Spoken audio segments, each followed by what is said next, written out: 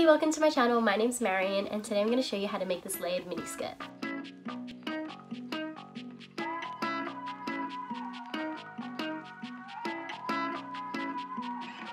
I got inspiration for the skirt from Pinterest. It was being sold on websites like Showpro and Princess Polly with a few different variations in style.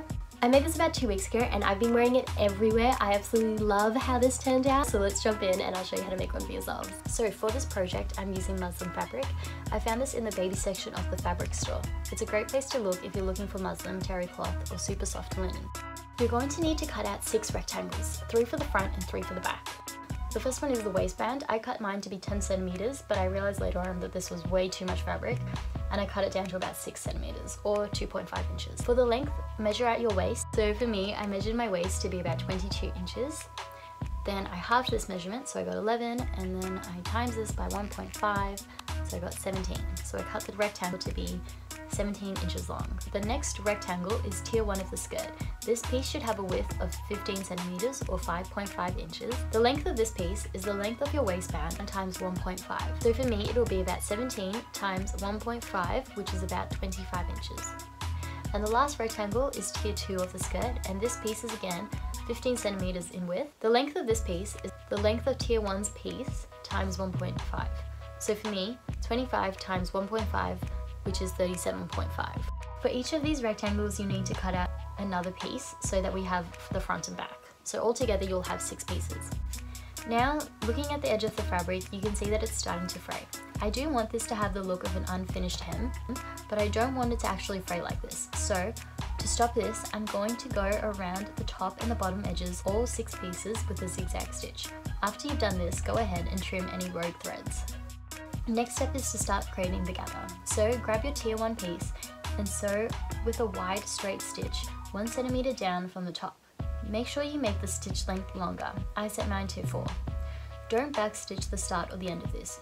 You want the thread to be loose so that you can shape it later. Sew down the entire length of the fabric. You'll need to repeat this step for both tier 1 pieces and both tier 2 pieces. Don't do this to the 2 waistband pieces. So now you should have something that looks like this. You'll have 2 waistband pieces that are untouched and your 2 tier 1 and tier 2 pieces that are gathered along the top. Taking your waistband and your tier 1 piece, you want to make sure that they are the same length. If the gathered piece is shorter, just space out the gathers along the thread. If it's too long, just make the gathers closer together. Place the ruffled tier piece on top of the waistband, overlapping them just by 1 centimeter, and pin this in place.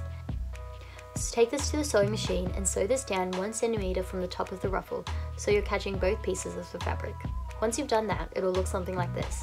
Now repeat this step and add the tier 2 piece to the bottom of the tier 1 piece.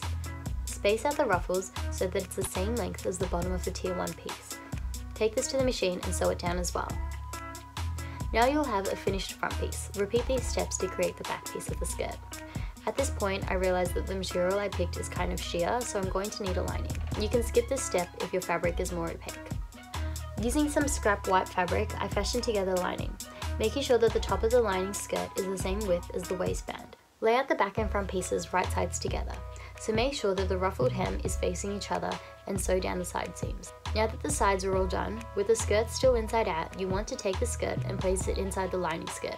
Match up the side seams and the top of the lining with the top of the tier 1 of the skirt so that when you lay it out flat, the waistband pieces will be sticking out the top. Sew this down in place.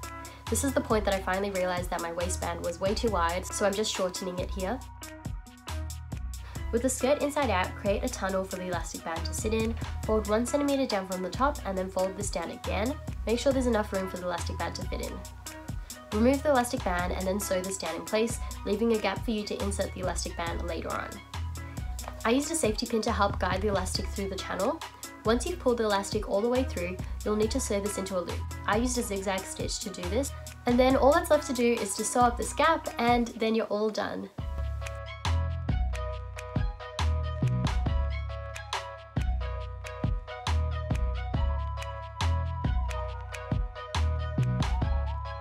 And that's the end of the tutorial. I really liked how the skirt turned out. I think it would be perfect for summer with like a crop top. Or you could also wear it with like a graphic tee or a band tee and some sneakers. I'm definitely going to make another one of these skirts with some printed fabric, so check out my Instagram if you want to see more things that I make.